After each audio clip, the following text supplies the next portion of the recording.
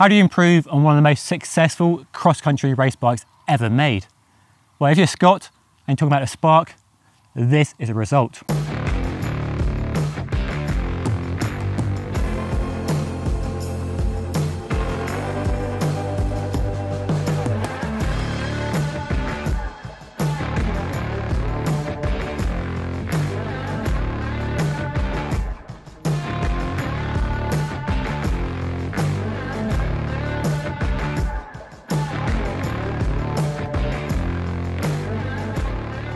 It is, of course, the brand new 2022 Scott Spark, and as you can see, it's had a radical makeover with the rear shock now concealed within the carbon frame. But that is just the tip of the iceberg. There are many other changes which I'll go through in this video, but first let's go for a spin and see how it performs.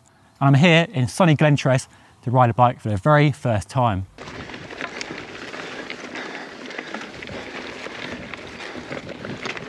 That the Spark is a race bike is really clear the moment you get on and start pushing hard on the pedals. This bike is so damn fast that it's almost overwhelming.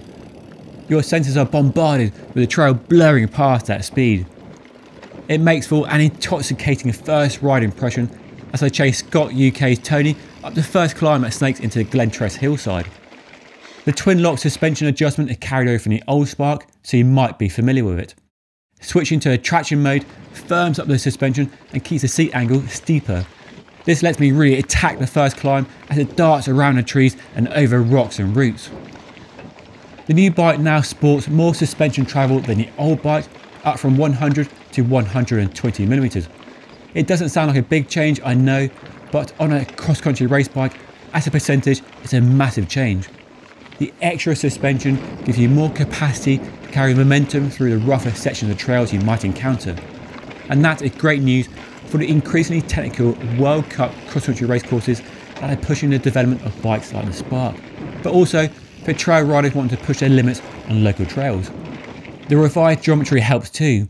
We've now got a longer reach and a slacker head tube angle with further adjustment via removable headset caps to tune a setup for your requirements and the course you're riding. While the geometry has been gratefully modernised with more length and a slacker head angle, it's not troubling the more progressive bikes that might fall under the down country umbrella.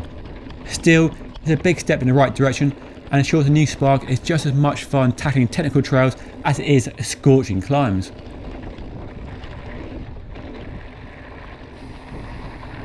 Throughout my first ride, the stiffness of the new carbon frame and the 35mm leg RockShox SID fork is clear to feel when carving through the corners and hipping into berms. There's less vagueness when you really push it into the apex of the corner, and holding tighter racy lines feels easier to achieve.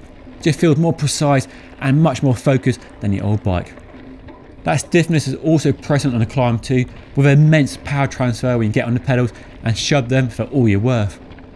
The 26-pound weight of the test bike without pedals also helps when overcoming the effects of gravity, but I'd happily incur a small weight penalty for a dropper post for more descending whoops.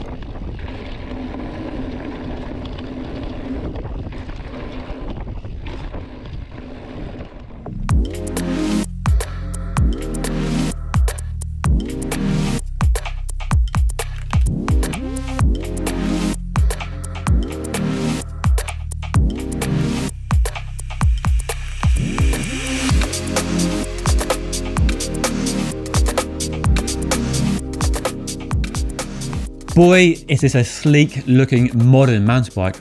The most notable change is the rear shock, which is now hidden inside the carbon frame. It's a move made possible by Scott buying Bold, another Swiss bike company a few years ago, and incorporating their unique hidden shock design into a brand new Spark.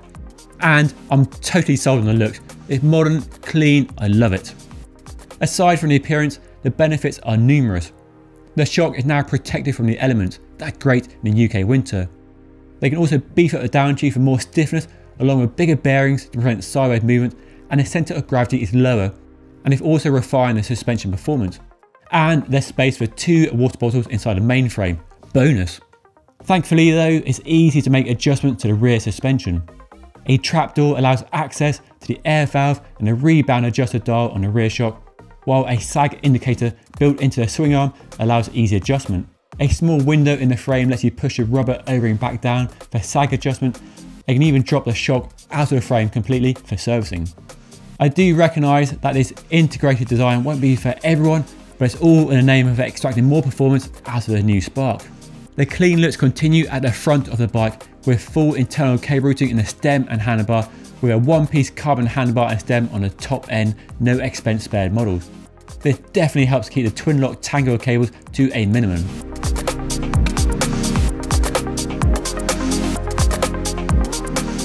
Okay, let's talk about money. The new Spark covers a wide range of prices, with alloy versions starting at a very reasonable £2,199 and topping out at a very spendy £11,999. My test bike for the day cost £4,599 with a SRAM Eagle GX Access wireless group set, Syncross wheels, RockShox SID fork and knee shock, and an alloy handlebar. It might just be the pick of the range too, but just factor in a dropper post upgrade in my opinion. So this is the RC race focused model, but it's also the 900 trail version with a longer travel 130 fork, wider handlebars, dropper seat post and beefier tyres. Perfect if you're riding more down country than lung busting cross country racing. In summary then, it's fair to say I'm impressed with the direction the new Spark has taken, with a long list of technical developments and a radical new look, but what really matters is how it rides. And the Spark is a belter. It's everything you want from a cross-country race bike. Fast, light, efficient, ruthless, but the Spark is now more fun and capable on the technical trails that will have an old school race bike tied up in knots and falling over itself. Cross-country race bikes have never been the coolest bikes in the gang, but that's all changing now, and the latest developments make them the most exciting in my opinion, and the Spark is a step in the right direction. My first ride on the new Spark was brief. I can't wait for a longer ride on this bike when it's available later in the year. But that's all for now. Hope you enjoyed this video, and if you did, make sure to like and subscribe, follow me on Instagram and Twitter, and I'll see you all again next time. Thanks for watching.